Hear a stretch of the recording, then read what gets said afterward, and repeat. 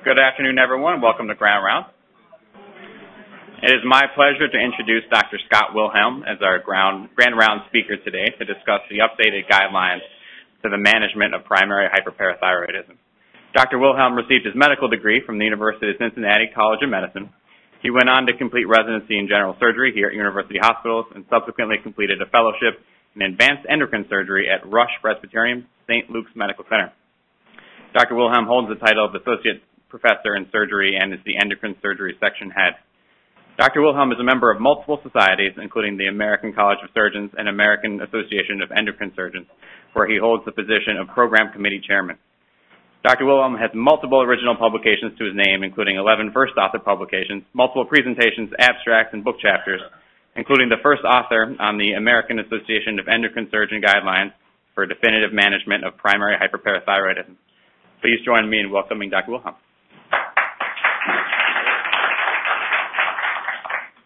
So thank you very much for having me here today. Thank you, Keith, and thank you, Deb, for the invite by means of. So exactly.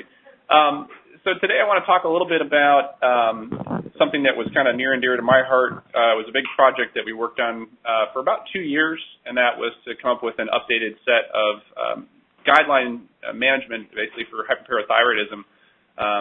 We'll talk about what's out there already and sort of why these developed, but it was actually a really fantastic undertaking, something that I didn't quite realize what I was getting into when I started the process. It turned out to be a lot bigger than what I really thought, but I think it came out with some really good results. We're going to focus more on, I hope, for what would be useful for you, and that is, what do we need to do to work up hyperparathyroidism?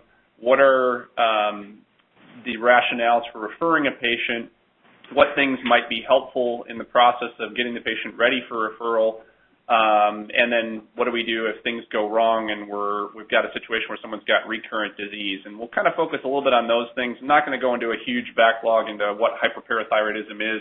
Hopefully we've got a pretty reasonable basic understanding of that. So no disclosures, and all members of the guideline panel, no disclosures that were relevant either. So when we talk about the actual panel itself, we had a large group of people, and this was our group. So handsome guy here in the back. So there were basically several of us that were sort of the younger authors in the group, myself, Dr. Sturgeon from Northwestern, Dr. Ruin, who's now down in Tampa, Florida, Dr. Wang, who's in Milwaukee, and Dr. James Lee, who's in New York. And we were sort of the core authorship writing group. The impetus for this whole thing was Dr. Sally Carty. She's the former president of the American Association of Endocrine Surgeons. Each president kind of usually takes on a task at the end of their year of what their project is that they want to sort of leave as their presidential legacy. And this was really her idea and concept. And then multiple other former presidents, including Dr. Du, Dr. Perrier is in line to become president, Dr. Udelsman. Sylvia Asa was our pathologist, who's up in Toronto. Shani Silverberg, a name probably certainly known to Dr. Arafah and maybe some others in the group, leading endocrinologist and bone metabolism specialist in the country. Miguel Herrera from Mexico City, another former president. Mitch Tublin, our endocrine radiologist from the University of Pittsburgh, and then multiple other faculty members. So it really was an outstanding group of people and a nice multidisciplinary group as well that we had a chance to work with, which was a lot of fun. So the guidelines themselves, there's two formats that are available to you. The executive summary was actually published in JAMA Surgery last October. It is available free for download on the entire JAMA web link site. And then in addition to this is sort of the abbreviated version. The full version is 175 pages roughly with all of the full guidelines, all supporting evidence, tables, background information, everything. That's also available, and it's also free for download as well.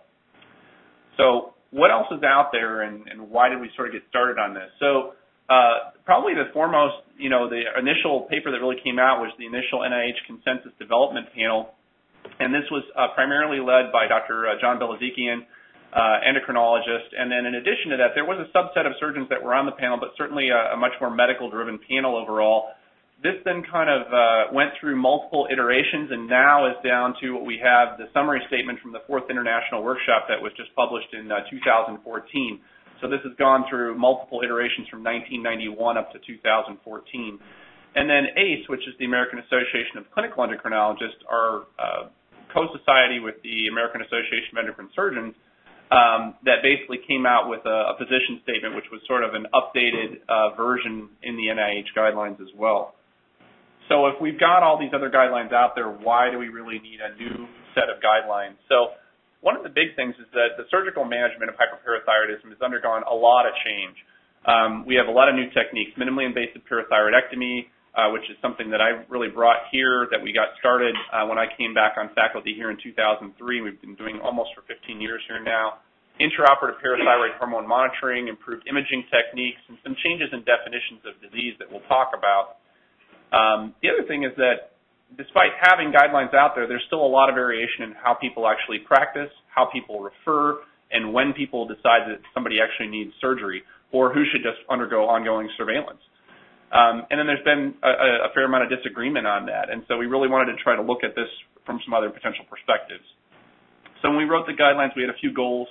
One, provide caregivers, and that is, people on the front lines in medicine, endocrinologists, and then surgeons, ENTs, anyone who's, involved in the practice of this disease, to give a good understanding of the epidemiology and the pathogenesis, to really outline what needs to be done in terms of laboratory studies, what sort of clinical manifestations might be useful in helping to get us to the point of referring people, and then looking overall at the overall indications for when we should intervene surgically. We wanted to detail both the pre-op and the intraoperative management, including a very, what we termed, patient-specific operative plan. And I don't think this is anything that's different in what's going on in medicine across the board today. Very patient-centric. We're really looking at, if you take, breast cancer, and we're looking at oncotypes and who do we need to refer? Who do we need genetic analysis in? And how are we going to taper an individual's chemotherapy? All that's really going to be coming online, where we're going to treat one patient, not a shotgun approach to breast cancer. And the same thing's happening across the board with other things. And then looking at postoperative management, how do we define cure of disease? And therefore, what would we also consider operative failure? And if that happens, how do we manage that?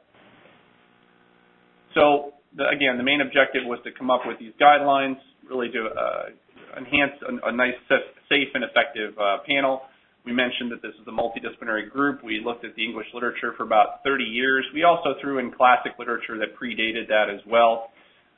We used the American College of Physicians grading system in order to actually come up with consensus guidelines. And with the ACP, there's really two parts to it. The first is the actual grading designation, strong, weak, or insufficient. And then in addition to that, then what's the strength of the recommendation? Where does the data come from? So a high recommendation would be randomized controls or large studies with overwhelming evidence. Moderate would be randomized control trials with some limitations, or large cohort studies, large observational type trials. And low would be smaller groups, smaller case studies, and things like that. And each individual guideline bullet pointed, it goes through that whole process. So after the guidelines were written, we then asked for formal feedback out to a group of independent non-authors, and that was both medical and surgical. Once those came back, it went to the entire AAS group, and it was online for about a month for our membership to review and then give us feedback. We cleaned it up, and then it went out for peer review for publication purposes. Again, came out in October.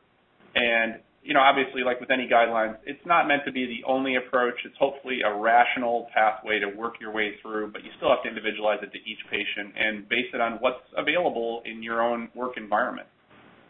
So, when we talk about today's society, everything's got a meme. So, we've got our local teams. We've got our local brand. We've got the state of Ohio that we live in, and it's kind of interesting, so of course, I just wanted to look out there and see, if you type in calcium, hyperparathyroidism meme, what do you get? And so it's just kind of fun. I mean, there's like a meme for everything. I didn't create this. This was out there, so it's just kind of fun stuff. But so when we came up with the guidelines, we really wanted to have sort of our own meme or our own theme that really went along with this. And we were kind of fortunate that Dr. Udelsman, who's on our panel, who number one is a phenomenal parathyroid surgeon at Yale, also happens to be a surgical illustrator. And he actually drew this for us. So that he created this specifically for the guidelines. And it really outlines both, normal parathyroid positions around the thyroid, but then outlines, places where something might show up in the mediastinum or an undescended gland, and it's just a beautiful drawing, and really kind of was just a phenomenal thing that we actually have to put in with the guidelines. So this is also seen in the JAMA presentation as well. So we go back to our goals. So first thing is to give us an understanding of the epidemiology and pathogenesis of the disease. So we talk about hyperparathyroidism. The majority of what we're going to see really is sporadic disease, and that is it's going to come up, mostly going to be single adenoma disease. Hyperplasia can occur in very rare, less than 1% cancers. Sporadic disease, it's fairly common. It can happen in up to ultimately 2% of American women. There's about 100,000 new cases every year. And if you want to put that in perspective, there's 150,000 new colon cancers per year. We hear a lot about colon cancer, but probably not as much about hyperparathyroidism, but it's a very common disorder. There's acquired disease from things such as lithium, ionizing radiation exposure, amiodarone, different things that can result. So again, it's important to know from a historical standpoint for the patient. And then inherited disease. And this is really diseases such as the multiple endocrine neoplasia syndromes, things less common, jaw tumor syndrome. There is something that's termed familial isolated hyperparathyroidism as well. And so there are these different things that sort of come in. And understanding where you start really understands what the disease pathogenesis is going to be and what you need to think about surgically. So in patients who have a suspected history of this, we really want to make sure we get a good personal and family history. Again, this isn't rocket science that we would think about, but it's important because it really is going to pan into, then what's the next step. So if you start getting people who have things that look suspicious to you, such as young age, less than 40, history of multi-gland disease in the family, that's the time you really need to start thinking also about genetic counseling and start looking for MEN syndromes or other abnormalities. And the thing that's important, again, is these exposure-related and genotype-phenotype correlations are going to predict what the parathyroid anatomy is what you're going to find at the time of surgery and how you plan to conduct your operation. So when we take, for example, MEN1, hyperparathyroidism will happen in about 90% of these patients. Multi-gland disease here, though, is the norm. They do get hyperplasia. So in this particular group, we're really not going to offer somebody like this a minimally invasive parathyroidectomy. That's not the right operation because they're going to have multi-gland disease. We also know that if you go in and operate on these people for multi-gland disease, even with an initial cure rate right after surgery that approaches that of primary disease, their recurrence rate is going to be high. And it's not a matter of if they're going to recur, it's a matter of when they're going to recur. So it's not that you did a bad operation, it's just the disease process is such that these glands, they're already abnormal, they're going to rehypertrophy in the future. So it gives you a few options. We can do a subtotal parathyroidectomy and remove 3 or 3.5 of the glands and leave a portion in the neck. We can take all the parathyroids out and auto-transplant some into the forearm. And some groups have also advocated doing cervical thymectomy in these patients because about maybe 5 to 13% of the population has a fifth parathyroid gland that may reside in the thymus or in another aberrant location. So these are possible things. They all carry different risks and benefits. And the recommendation that really came out from our group, again, this is tailored and one specific point, is that for these people, subtotal parathyroidectomy is really recommended now as the index operation. And the idea being that cervical thymectomy is probably a bit aggressive in these patients. When you're talking total parathyroidectomy, the downside is that even with an auto-transplant, you may get failure of the auto-transplant. You could leave somebody permanently hypoparathyroid and permanently hypocalcemic, and that can be an equally difficult and equally devastating problem to these patients than their hyperparathyroidism as well. So again, it's more to the concept of making sure you understand what's the pathogenesis, what's the epidemiology to do the right operation. So our second point was really to outline process of diagnosis, and then once we've established that, how are we going to refer people for intervention? So the main thing we're really going to focus on is we term hypercalcemic primary hyperparathyroidism. And again, this is high calcium levels above the normal range and an inappropriately or high level of PTH. There is also a condition we call normocalcemic hyperparathyroidism. Here we have high PTH but normal serum and ionized calcium levels. And this is a disease that, we don't just randomly diagnose this. This is usually patients that have already been going through problems, and they're oftentimes referred from a rheumatologist for unexplained osteoporosis that's getting worse, unexplained kidney stones that we can't put a handle on, and then someone all of a sudden they start adding other tests. I mean, these people have a normal calcium, so they're not being referred to us for workup of hyperparathyroidism. It's usually they've got something else going on. But you also have to make sure, why is their PTH high? Do they have some other reason or rationale for that? And we'll talk a little bit about that. So for hypercalcemic primary hyperparathyroidism, really what people need is a total serum calcium. We need a PTH. We recommend a creatinine because one cause of secondary hyperparathyroidism is renal dysfunction. And vitamin D levels, again, are another cause of secondary hyperparathyroidism. And certainly coming out of winter and the way it looks out there today, I think everybody's vitamin D level is low here in the room. I know mine is. So, and if we look at, in addition to that, when do we start recommending? So parathyroidectomy is really indicated when the serum level of calcium is at least 1 milligram per deciliter above normal. And this is regardless of objective symptoms, and it's something we'll talk about that come from different guidelines, and it really agrees with current guidelines that are out there. And just a quick statement again on normal calcemic. Again, this is high PTH, normal serum calcium. These people need a much more involved workup. You've got to get an ionized calcium. We need to be looking very closely at their renal function, their GFR, vitamin D. We might start sending 24-hour urine calciums and get calcium clearances to look for familial scenarios like hypercalcemic hypocalciuria, things like that. So a lot of other different things that go in. We won't get too much into that today. And then surgical indications. So we'll kind of talk about what's most common. So when we talk about hyperparathyroidism, we talk about the bones, stones, groans, those types of things. And so if we look at traditional objective criteria that are out there, so from a renal standpoint, presence or suspicion of renal stones. This agrees with the current 4th International Workshop that we mentioned earlier. When we talk about urine calcium levels, once urine calcium levels get above 400 milligrams per deciliter, and a normal range is about 100 to 300, it puts people at an increased risk to develop kidney stones.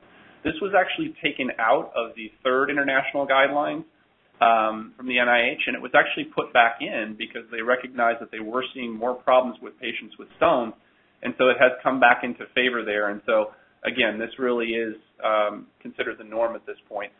And then also, if renal stones are suspected, patients are having abdominal pain we can't explain, we should start doing things, simple things, oftentimes renal ultrasound or CT scan if they've been through an emergency room workup. And if we're seeing stones plus high calcium, those patients really need to be identified and evaluated for surgery. So parathyroidectomy is indicated for objective evidence of renal involvement, which the stones can be silent. They could be simply found on CT, but the risk is they could ultimately then go on to cause problems.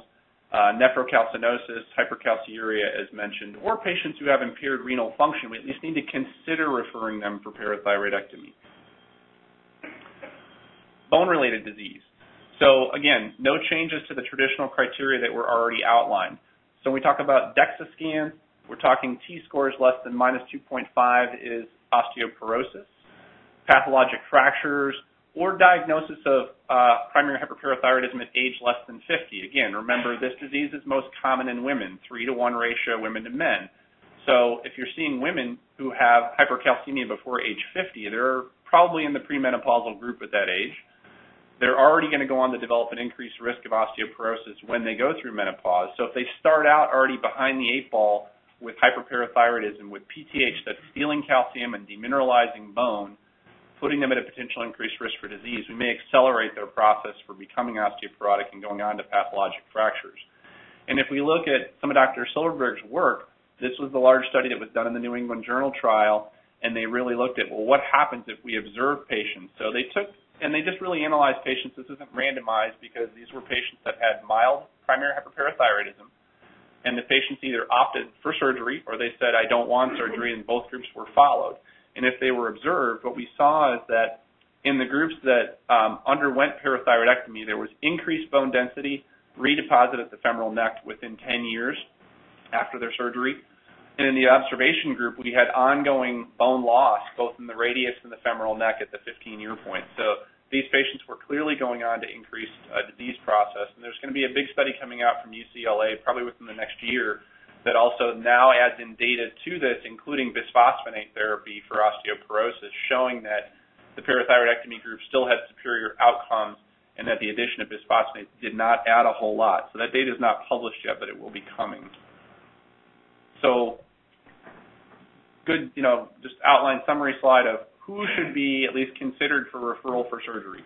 Calcium greater than 1 milligram per deciliter above upper normal. The reason that kind of got chosen was because the original guidelines came out and said 12 milligrams per deciliter. When it got revised, it came out and they said 11.5. And then they sort of realized that there's just a lot of variation in labs. If you look at our lab, for example, up till a year ago, our upper end of calcium was 10.1 here at UH. It's now 10.6. It's not that all of a sudden we feel like patients can tolerate a higher calcium. It's the lab range and the lab testing format changes. So it's things that you have to sort of factor in. We mentioned low GFR, high urine calcium, osteoporosis or pathologic fractures, age less than 50, and patients who just may not be able to comply with observation at least should be considered for referral. It doesn't mean that the patient has to undergo surgery, but at least think about potentially sending them. When we talk about asymptomatic or non-traditional symptoms, this is the group of things that are a little muddier in the water. So neurocognitive symptoms that we'll talk about here a little bit more, cardiac symptoms, muscle weakness, some of the GI symptoms, abdominal pain, constipation, sleep disorders, things like that.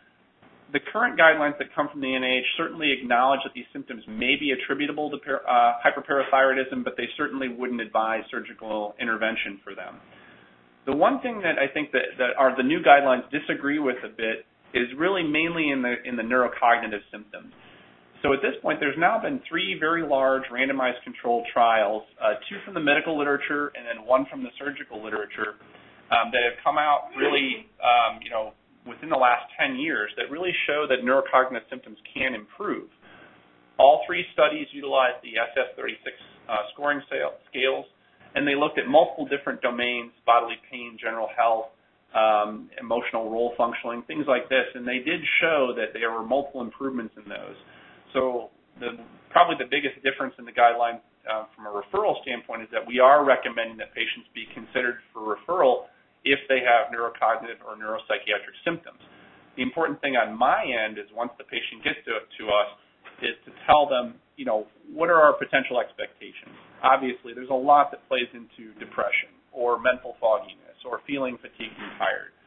We're certainly not telling people that parathyroidectomy is a cure-all for what they have, but it is pretty amazing how many patients actually report improvement, and sometimes their symptoms might be attributable and they may be able to gain benefit from surgery. So it's worth a discussion.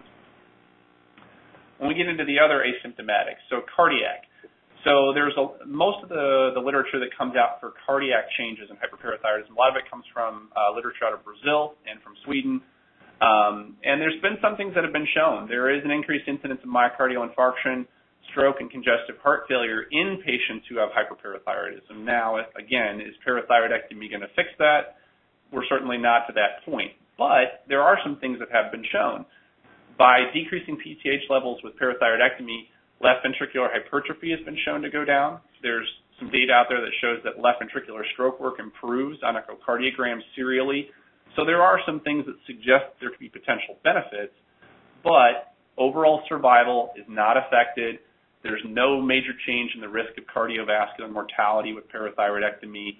So again, something to consider, but we're not certainly recommending a referral at this point. Lots of studies showing really no improvement in hypertension after parathyroidectomy. Maybe less than 10% of patients may show some change in blood pressure after surgery, but it's not meant to fix hypertension. So our recommendation was tailored to kind of say that parathyroidectomy may be offered to surgical candidates with cardiovascular disease, and it may potentially lead to some mitigation of cardiovascular sequelae. But, again, weak recommendation, low quality evidence. I think there's a lot more work that needs to be done to show if we're going to get any long-term benefits. The other thing that's kind of interesting is cost effectiveness of the surgery itself. So there are no other guidelines that really look at cost effectiveness, and that's becoming a big part of medicine across the board in general. So there was a study that came out in 2006 actually looking at observation of hyperparathyroidism versus cinecalcet. Cinecalcet, basically the concept here is, this is Sensipar. The idea is that our parathyroid glands are tuned into the calcium levels in our system. Some patients, their calcium set point of the parathyroid starts to go higher. So now with a calcium, say, of 11.5, a normal person, their PTH should shut off, and it should go away in the system. The idea behind cinacalcet is to try to reset the sensation point of the parathyroid glands to the relative amount of calcium in your system. It is not FDA approved for primary hyperparathyroidism. It's primarily used in, like Dr. Dinger's patients with secondary hyperparathyroidism. We do sometimes use it in patients who are poor surgical candidates, though, with primary disease, or for parathyroid cancer patients when things are failing from a surgical standpoint. So it still has a role. But basically, this study looked at using observation versus meds versus surgery for patients with hyperparathyroidism, and showed that operative intervention really remains cost-effective until the quality-adjusted life years gets to be about $15,000 per year. The cost of a parathyroidectomy at UH hospitals is roughly $15,000 from the surgical and anesthesia and the operative time and all that. So within 1 year, you sort of meet potential goals. So one potential measure. And again, remember, these are all costs. They're not what charges are, of course. Cinacalcet doesn't become effective unless the drug companies are going to give it to us for $200 a year, which we know that's never going to happen. Although I guess with our Medicaid changes, we're going to drop all of our Medicaid costs now by 10% apparently coming up here. So parathyroidectomy is overall definitely more cost-effective than observation for managing patients who do meet the criteria for referral. So it is certainly something to, again, consider for referral process.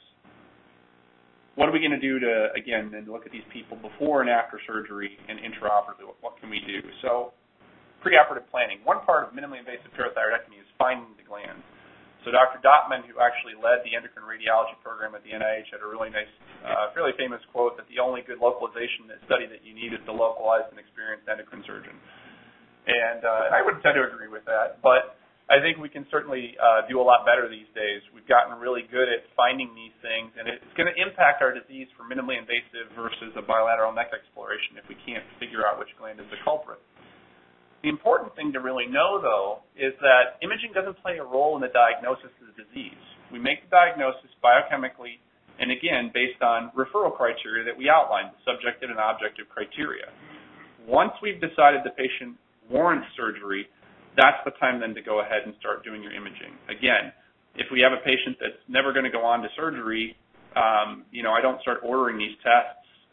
We do want to try to be cost effective. And, again, the idea being once you've determined somebody is a candidate, they should really be referred on to the person that's, doing the workup and doing the evaluation, if that's the endocrinologist, if that's the surgeon. And again, you sort of have to have a good idea of what happens in your institution. What's the best test in your hands or in your institution to figure out where the problem lies? So current things that are out there, we've got Sestamibi scans. So this is the traditional 2D planar image. Thyroid gland lights up. We've got an increased uptake for a left inferior parathyroid. Baseline scans done after admission, giving the patient technetium. 20-minute scan, and then we do a delayed 2-hour scan. And at the 2-hour, the tracer starts to wash out of the thyroid, but it persists in the parathyroid glands. I wish they were all this clear. Ultrasound imaging. So this is the transverse view with the trachea here, thyroid lobe, and then sitting in behind it, a hypoechoic extrathyroidal mass for a parathyroid gland. I do all my own ultrasounds in the office. For me, it's most important that I just do it myself because, again, it's what I find, and it's where I'm going to go when I'm in at the time of surgery. I bring actually a portable ultrasound with me to the operating room here when we go. Our residents get to use it, and again, it kind of puts right in your head, where do I want to be, and really helps focus in your operative technique and where you're going to get to and get there quickly. Sometimes, though, we get patients that have had surgery elsewhere before. Now we've done these tests, and we can't find it. A newer technique that's coming online is 4-dimensional CT scanning. This is pretty cool. It's 3D reconstructions, but the fourth dimension is time, and it has to do with when the contrast is administered and when we look at it. But they can now give us really nice reconstructions where we're finding, an undescended parathyroid gland that we can see on the CT in multiple different cuts, and they give us, reconstruction. So this was really kind of pioneered at MD Anderson in Houston. It's starting to expand around the country. We're working on setting up a 4D program here. Again, most of the time we do pretty well with the cheaper tests, but for certain individuals, it's really nice to have some advanced imaging techniques. So again, for imaging, it's not a referral, not to be a guideline for referring a patient. And negative imaging doesn't mean the patient isn't a surgical candidate. It just means that we aren't seeing it. They've got the disease biochemically. They may wind up being somebody who's got hyperplasia. And we have to think about multi-gland disease because it's much more common in patients who have negative imaging, but it doesn't mean that they shouldn't be referred for surgery. So the other part of it is, what's the role of the surgeon? I think the surgeon needs to look at themselves and say, well, what's my volume? We know that just like with anything, the more you do, the better you are, the better your outcomes are, and the better your patients are going to do. This has been looked at on an individual surgeon in multiple studies. It's been looked at on a hospital-based study. We see increased complications, increased failure rates, and increased need for reoperation in lower volume centers. Again, the surgeon then has to look at, again, going back to patient characteristics. Do we think it's going to be single gland disease? Is it somebody with MEN? Is it reoperative surgery with limited imaging?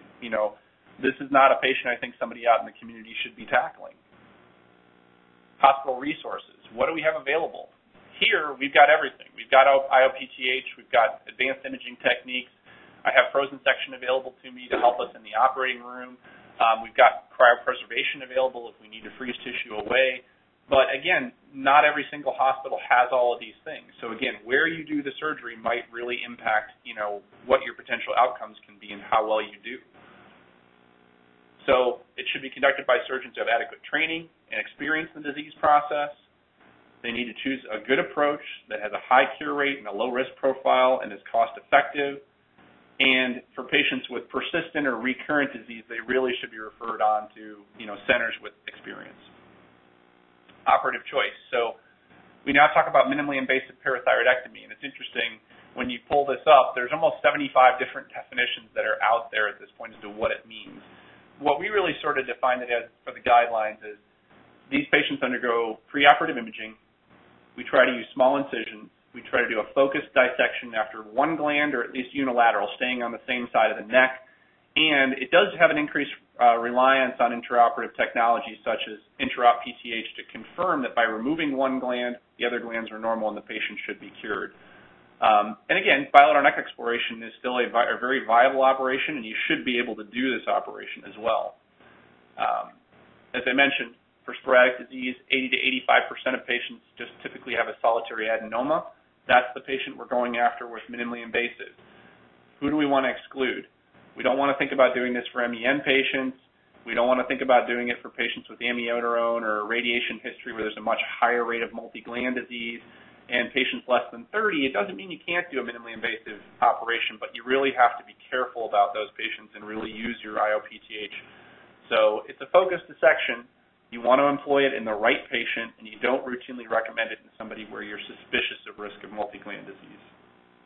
So what do we mean by minimally invasive operation? So we have minimal incision, something we'll talk a little bit about radio-guided surgery, video-assisted surgery, or endoscopic approaches. And as I mentioned, there's a really nice article that came out in 2015 termed What's in a Name, really talking about how do we define minimally invasive parathyroidectomy, and this is quoted in the guidelines as well. This is one of my patients here.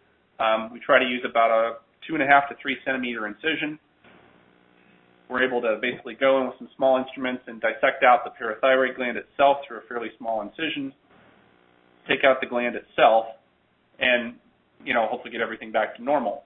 Another approach is somebody who, as you might be able to see, has a prior scar. So here we can actually use a radio-guided approach. So this is the same probe that we use for doing sentinel lymph nodes in the operating room for breast or melanoma. The patient comes in the morning, they go to nuclear medicine and get a tracer given. We use the probe externally on the skin, and then we can also use it through the incision to help guide us down through scar tissue to help sort of, again, get us there as expeditiously as possible and hopefully avoid injury to recurrent nerve or other things in a reoperative field. I don't use this routinely.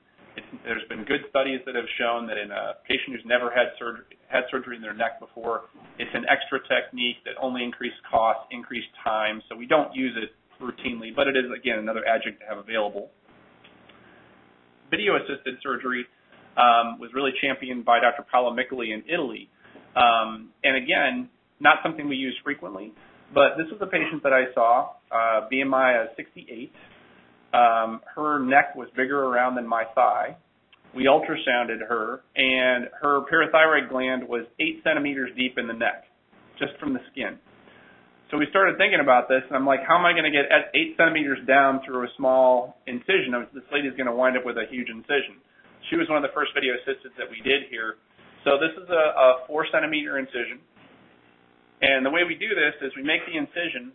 It's gasless. We're not pumping CO2 into the neck. We're actually lifting up the tissue with some retractors from the side. We use a small 5-millimeter scope and then project everything up on the screen. We can see the recurrent laryngeal nerve really nicely.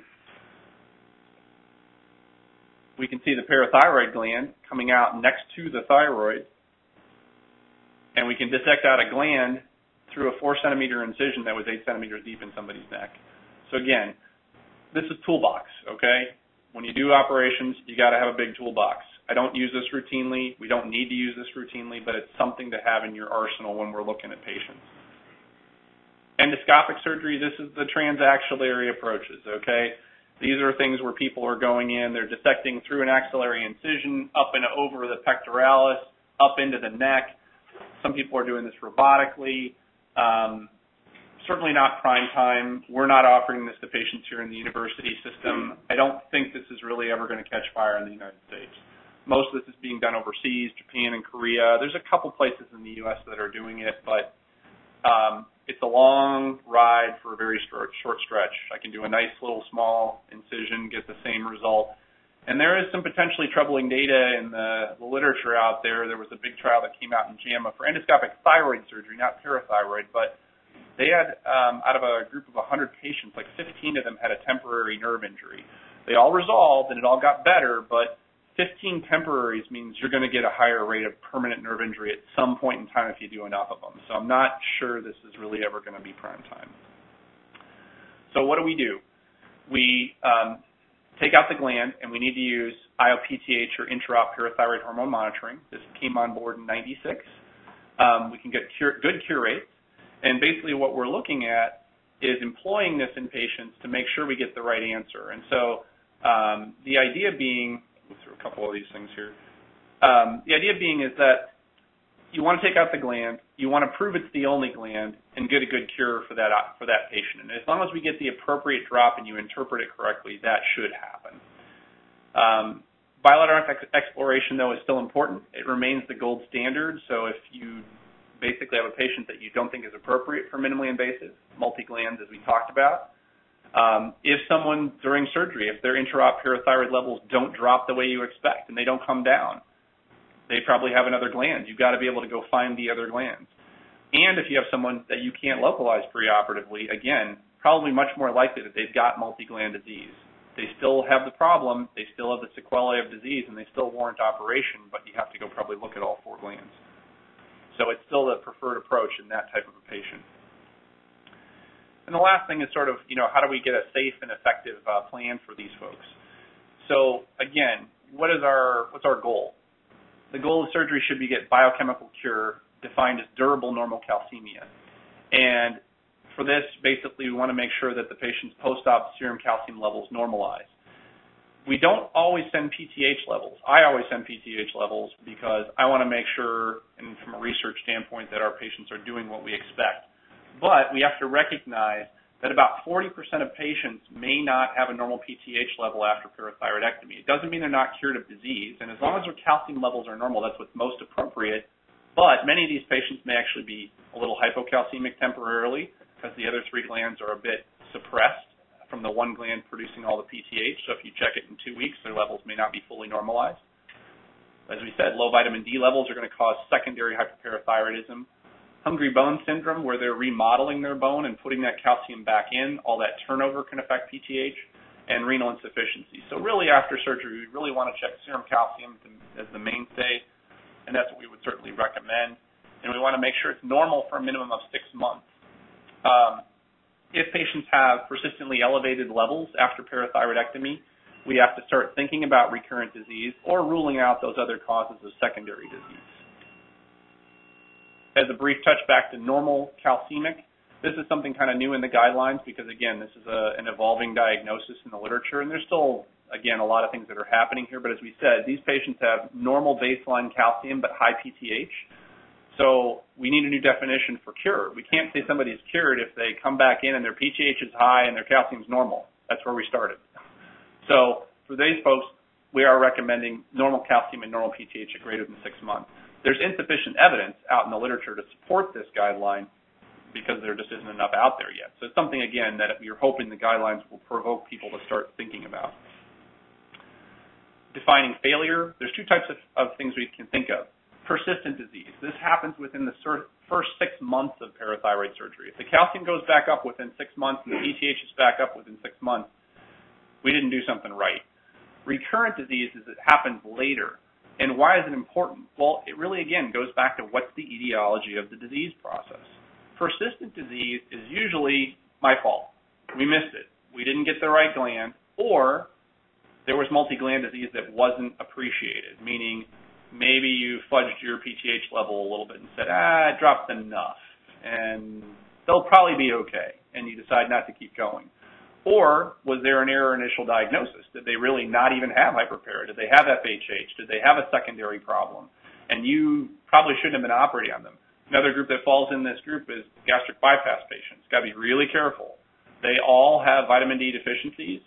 About 30 to 40% of these patients will develop secondary hyperparathyroidism due to their inability to absorb calcium. Remember, most of your calcium gets absorbed in the small intestine, about 80% of it in the first portion of the duodenum.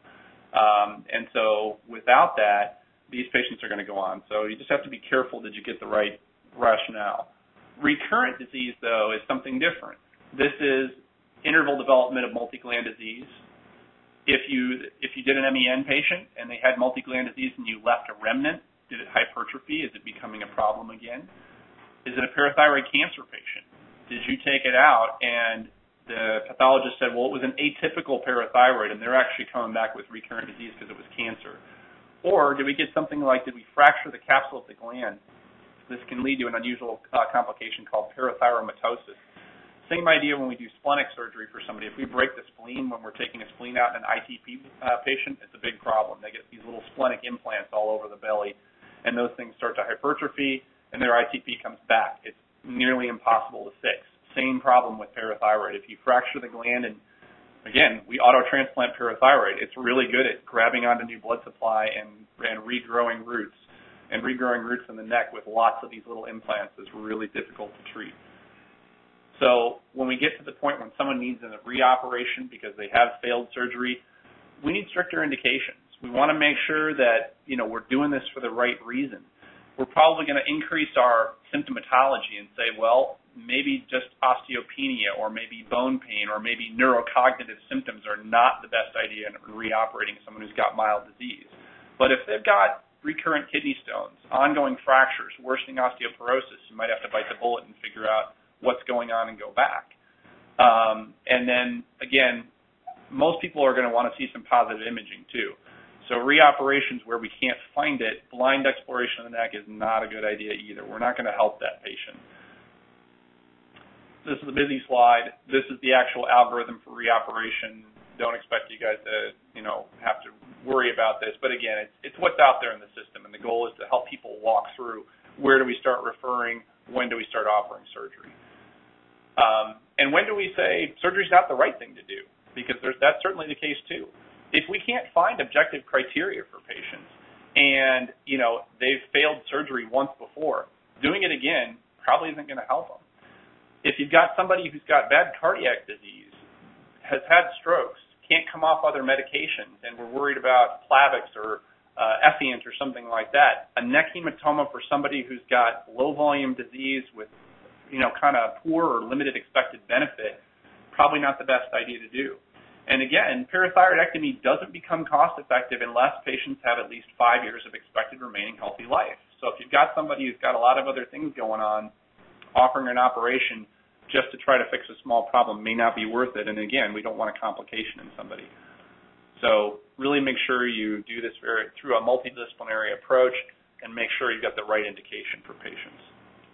So overall, hyperparathyroidism and the diagnosis and the treatment has really undergone a lot of change. We came up with these guidelines to hopefully enhance the pathway of getting people referred at the right time, imaged the right way, and get good outcomes, and really develop this patient-centric approach. So everything in life is perception. I was fortunate enough when I did did my endocrine fellowship at Rush in Chicago. I lived in Oak Park, which is just west of the city, and it's actually where the Frank Lloyd Wright studio is at. And there's about 7 of his homes that he built and designed that are right there in Oak Park, and so it was a great place just to walk around. It's beautiful architecture to interpret. And one of his statements was that art mimics nature. Anybody familiar with this building? Detroit River, the Renaissance Center in Detroit. So I'd sort of like to think that maybe they weren't quite designing a central tower with 4 little towers, but maybe their perception was the parathyroid glands. So thank you guys very much for your attention today, and be happy to answer any questions for you.